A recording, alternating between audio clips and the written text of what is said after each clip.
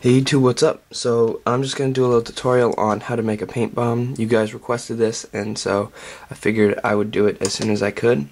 So what you're going to need is a glass container of some sort. This is just a little Orangina bottle with a screw top, and this is my best suggestion just because the cap's replaceable and it is a fairly good sized jar. You can do it with a light bulb, but the problem with a light bulb is you have to cut this part off, and so what you do is you just take the X-Acto knife and make some abrasions on it, but it's a pretty tough piece of metal on the end, so it's not that easy to work with. And besides that, you're just going to need some paint. You can use really any kind of paint you want. You can mix your own from combining stuff. You can even use like this small craft paint, whatever, but in reality it's however long you want it to last. But yeah, so I'll show you how to fill it in a sec. Alright, once you got your glass bottle of some sort, you can also use like a beer bottle, and then just tape the top over at the end. Like I said before, this is the best just because you can unscrew it and then screw it back on really quickly, easily.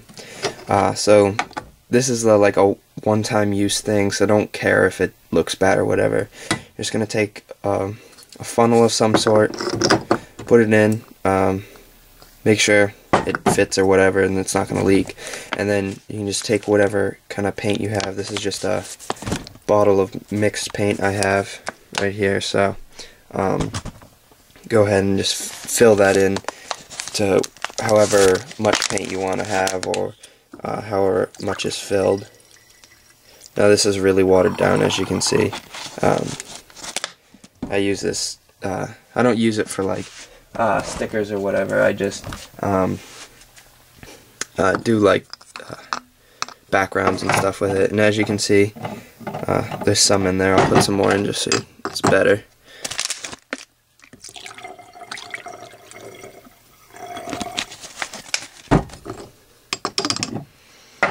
And yeah, so you got your paint in the bottom, and then you want to put the top on, whether you're gonna have to stick it on like a tape or whatever, if you're using like a bottle without a cap, like a beer bottle or something. Yeah, and then essentially what you do is you throw it at something really hard and it explodes and makes a big drip. Unfortunately, I can't do it right now because we have 2 feet of snow on the ground. But yeah, I mean, you get the idea. If you really want to see it in like process, I'm sure you can find a video on it. I'll put a photo of what it does at the end of this video.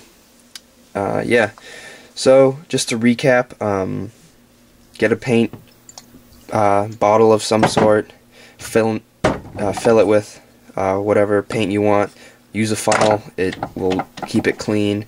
You know, if you use exterior paint, obviously it'll last longer, so get yourself just like a white base of an exterior paint, and then add the other colors in with some cheaper paint, because if it has a good strong base, the colors usually stay with it as well. So yeah, that's gonna do it for me. Comment, rate, subscribe. Peace.